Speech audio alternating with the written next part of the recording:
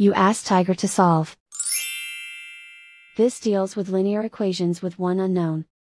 The final result is n equals 14. Let's solve it step by step.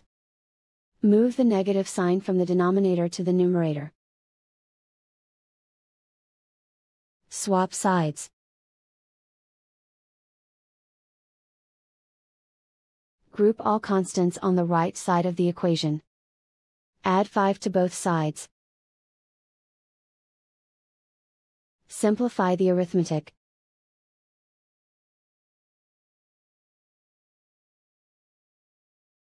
Isolate the n. Multiply both sides by 14. Group like terms. Multiply the coefficients. Simplify the arithmetic.